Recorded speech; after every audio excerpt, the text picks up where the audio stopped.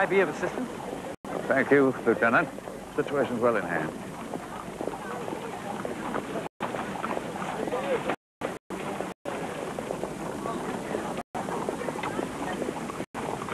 What luck have you had finding a guide, Lieutenant? Still looking, sir. Well, this time yet? Yes, sir, there's still time. They?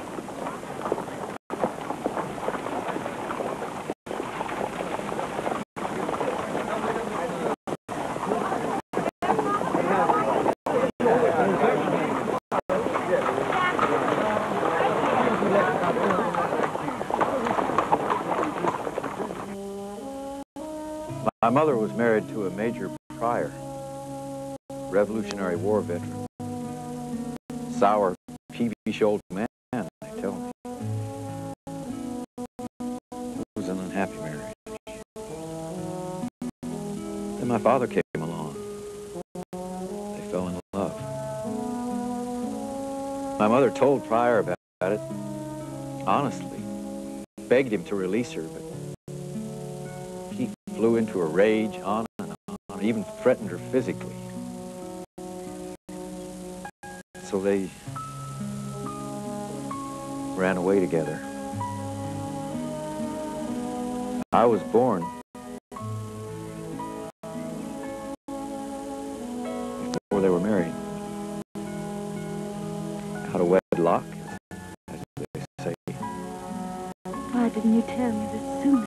Lord, I never told anybody. I'm not anybody, Joe. It doesn't matter to you. Well, it matters to me. You don't know how people treated us in Charleston.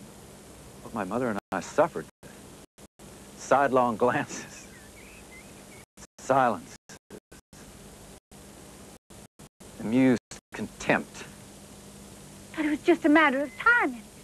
An accident. Accidents decide our lives. I'm not going to let an accident decide our future, Jesse.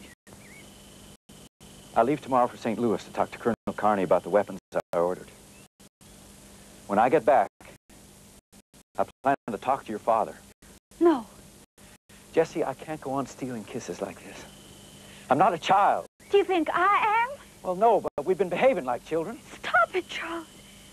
Don't you see my father is only looking out for my interests? Your interests? That's outrageous. What is this, politics? What are you talking about? Look at what you're doing. I can't talk to him, and now I can't talk to you either. Jesse. All you both care about is your stupid pride. Jesse. I love you. I love you. Just survived our first quarrel. You love me. Charles, I can't stop kissing you. Let me speak to him. No. That's not the answer.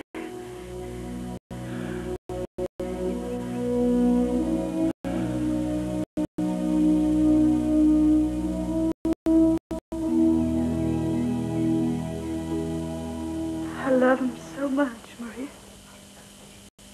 Are you sure? Positive.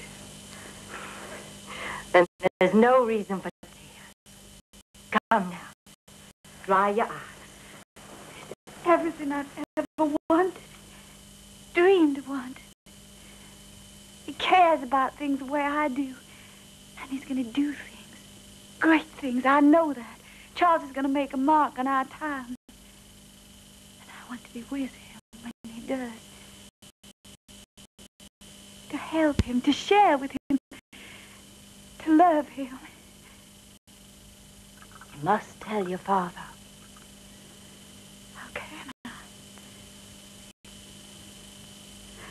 After all these weeks of meeting Charles, when I was specifically forbidden to see him, I feel like a cheat. I've always been able to talk to Papa. Now when I want to share the most important thing that's ever happened to me, I can't. Because I've been deceiving him. It's a betrayal, Maria. Nonsense. Tell him, Jessie. I'm only 17. A grown woman. Tell him. Maria, he could send me back to school again, or to Boston, or to China.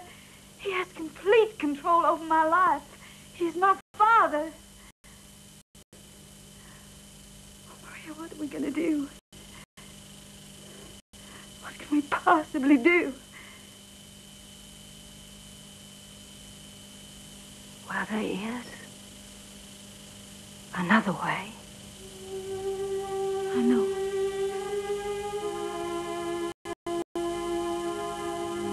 Perhaps that's our only choice now. You seem to need quite a bit of hardware, don't you? Yes, sir. We'll be gone at least 5 months, sir. Why, Lieutenant? Well, sir, my orders are to connect my survey to South Pass with a coastal survey made by Commander Wilkes. I know. Why, Lieutenant? We'll be passing through a good deal of hazardous country, sir. I'd like to be as well prepared as possible. Lieutenant, don't you know it takes a skilled artilleryman to handle a piece like that? Your expedition is composed solely of civilians. Well, yes, sir.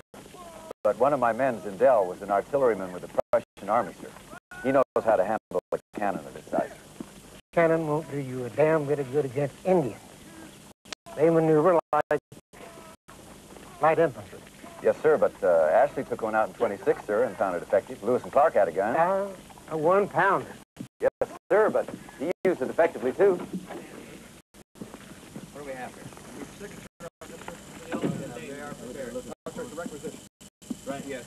The gun would be useful to me, sir, if only as a morale factor.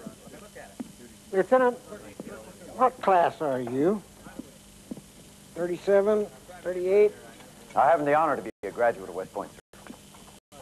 Well, that would explain your obvious ignorance of correct Army procedure. This requisition should have been made weeks ago into your own superiors in Washington. Yes, sir.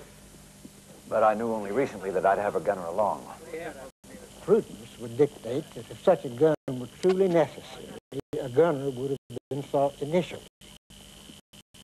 And the chance presence of a gunner now doesn't make the gun any more necessary than it was earlier. Sir, I've been working for months putting this expedition together. There's still a... This expedition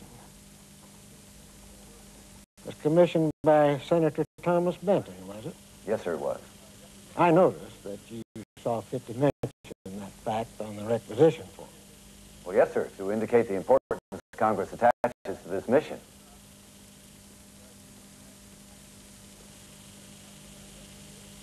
Very well, Lieutenant. I'll authorize the House on the grounds that a commander in the field should be allowed to choose his own weapons within reason. And the howitzer is just barely within reason. But I want you to know that I resent your implication. My implication? I've known and I've admired Thomas Benton for a good many years. But I do not look to him for military direction, and I don't believe that he intimated to you that I should. Sir, no one ever suggested that Senator Benton intimated... You'll get your weapons, Lieutenant, when you need them, including the cannon.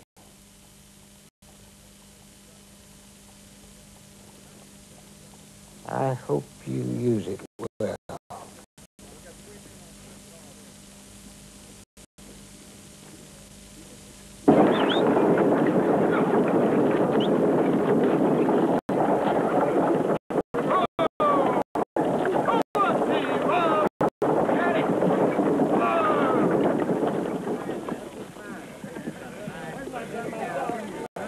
All right, lower him down.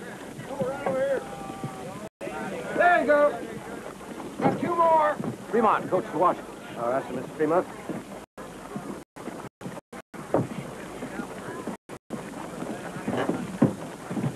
How you do, sir? My name's Carson, Christopher. Folks call me Kit. Fremont, John Charles. Folks call me Charles. Yes, sir, I know. Clem Lambert said you're looking for a guide to the western country. Me and him was in the mountains there. Is that so? Yes, sir. I know the country pretty good. I believe I can take you anywhere you've got a mind to go. You know South Pass? Indeed I do, sir. I've been through it many times. Where else you been? Well, let me see, sir. I come down the Santa Fe Trail as a runaway. Spent a couple of lean years in Taos. I went out to California with you and Young in 1830. Trapped beaver a while with Jim Bridger. You worked with Bridger? Oh, Gabe? I sure have. I've been half my life out in this country. I run the Rockies north to south, east to west. Ain't no part of them I don't know. You'll have to excuse all my questions, Mr. Carson, but you see... Just call me Kid. You see, I can't afford to choose the wrong man. Too much at stake. I appreciate that, sir. I'll be frank with you, Mr. Carson. Call me Kid. I wanted Provost's expedition, but he's not available. So right now I'm looking for somebody like Bridger or Patrick.